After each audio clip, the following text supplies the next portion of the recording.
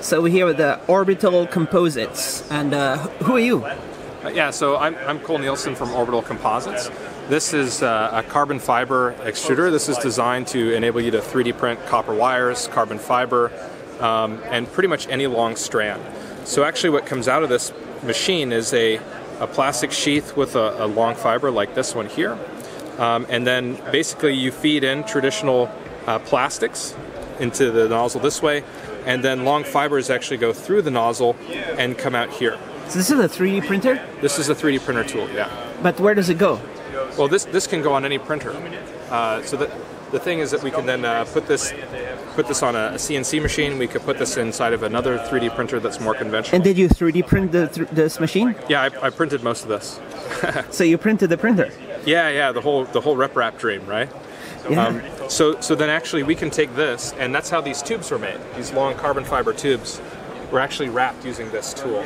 So what we're looking at here is carbon fiber encapsulated in ABS, wound over an ABS mandrel that's left in place. The stiffness of this object is extremely high. It's very, very impressive. So it's not going to break? Well, I mean, eventually. Eventually. What other stuff are you showing here? Sure. So when we started printing with the carbon fiber, we actually have a nozzle. This is the inside of the nozzle. And so basically what ends up happening is the plastic goes into the nozzle through here and then begins to swirl around and turns into a tube. Then the long strands go down the center. If you imagine how you insulate wire, that's basically how this works. Except we move this through space, and that's how we end up printing with a continuous strand of something. Of something? Anything you want. Carbon fiber, copper wire, fiberglass, fiber optic cables, various objects. All right. What is that? So this is actually a new kind of filament driver, because what we noticed is that when you have a traditional yeah. No, sorry. you're going to so edit, cool. right? No, no problem. So how does it work? Well, let me show this one first, just for. So this is a traditional filament driver mechanism, and if you look inside there, you can actually see that there's all this plastic dust inside. And so what actually ends up happening is, if you look, you have a round driver mechanism, or hob, and then you have a round idler bearing on the other side. Now, the filament goes through in a straight line, and the problem there is that the surface area, point of contact, between two round objects is 0. So the only thing that's actually driving the plastic through the tool are the small serrated teeth on this driver mechanism. The problem with that is you're only able to use between 1 and 3 at a time. And so the issue with that then becomes that if you have too much back pressure inside the system, then it ends up stripping the filament. And then you have a failure. The build stops in place. The other part of this is that when the back pressure increases, it tends to open this, which then of course causes it to fail yet again. So in order to solve this problem permanently... So you have a solution? We have this. So did you invent this? We did. This is our really high force, high pressure filament driver. And so the way this one actually ends up working is that instead of using the point of contact between two cylinders, we're actually wrapping the filament around the drive wheel. So instead of between 1 and 3 teeth driving the plastic, now we have about 40. And so the point is with that we have a lot more friction going through all these little teeth. We have a lot more friction, and then the pressure here is, about 10 to 15 pounds. The other thing is that when these bearings end up being pushed away from the wheel, if I press this one away from the drive wheel, this one presses harder. If I press these two bearings away from the drive wheel, these two press harder. And so then what that means is that when this would traditionally begin to fail, this one actually gains driving force by increasing the friction internally. So this enables us to really, really drive the plastic. That means that we can start adding transmissions and much, much larger motors to drive the same filament as before. So the result is that inside of our tool, we end up with much higher pressures internally inside the tool. And then as a consequence, you can print faster.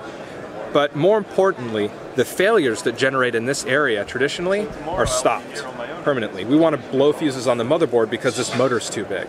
That's the correct way to solve this problem. So this is our driver. This will be available Q1 of next year, 2016. Where are you going to put this?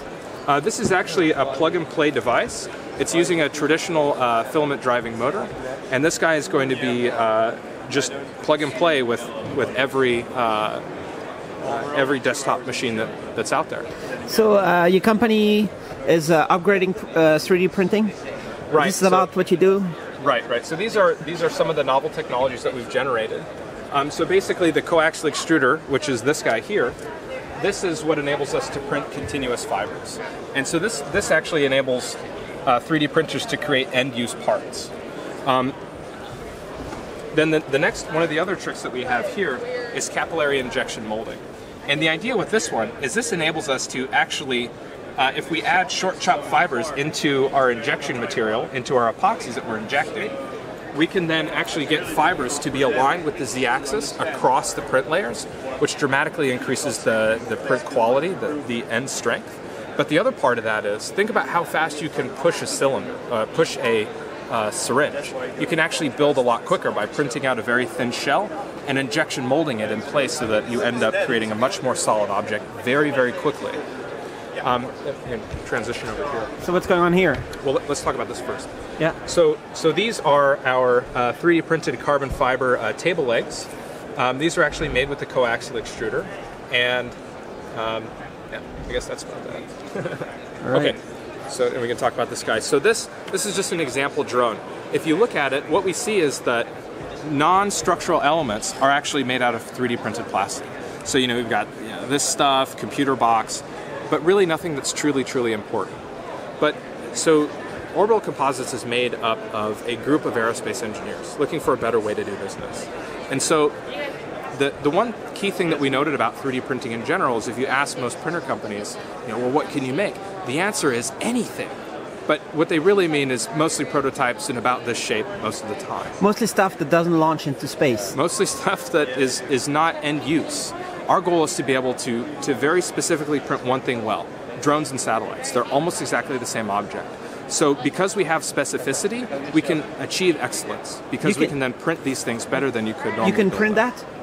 That's what we're going to do next because we have a carbon fiber tube here. This is a carbon fiber tube. But here's the trick of coaxial extrusions. If you look at this drone in general, it basically breaks down to three basic elements. You have carbon fiber, copper wire, and some form of plastic. The insulation is silicone, the epoxy is some form of plastic, these parts are thermoplastic. And so the point is, if you can master those three elements, then you have the ability to create about 80% of this aircraft in a single piece, in a single print. And so that actually ends up being a tremendously powerful tool. So how with the soon? coaxial extruder, How soon is that possible? This for. What's that? Well, how soon is it possible to print all this? We're rapidly going down the development path. So, about a year or so, we should be able to print pretty much all of this. Notice that we've already printed out a carbon fiber tube. All we have to do is increase the density of the carbon, and then we're starting to make this. Flat plates are one of the other things. But what's really cool about this is that we can also take all this wiring. Look at all this wiring that's on here. It's a tremendous amount of wire on every single drone that's out there because they're electric vehicles. And so if you actually start to print these in, that means you can print with a lot less carbon, and you can actually save a tremendous amount of space. This makes the aircraft lighter and faster. So here at the ID Tech X show and in general, so what are you looking for? Connecting with companies?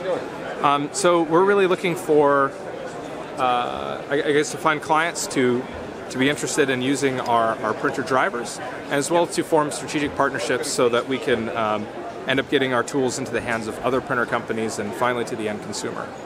Our long-term vision actually is to 3D print satellites in orbit. Because we've noted that if you can print out carbon fiber, copper wire, that means you can also start printing out antennas, your circuit boards, your structures, a lot of things that you need. So then if you just put your batteries, your solar panels, and your computers, you just drop those into your aircraft or spacecraft, then you can actually start to print things in orbit. For example, it takes about 2 years to get a football-sized satellite into orbit. But if you could print it in space, you could have it done in about 2 days. This completely changes the shape of a small company if they want to produce satellites for their business model. So you plan to bring the 3D printer to space? Correct, as and a then standalone you need satellite to bring the materials to put in a printer, right? Right, so we're going to take pretty much everything up there in a standalone device, no astronauts needed, and go ahead and just print everything out, and then basically throw it. You could go to Mars, right? Start printing on Mars? I mean, that's our destiny, isn't it? I guess the Martian would have it would have been useful for him if. That's his tale from the future. We'll be there soon enough.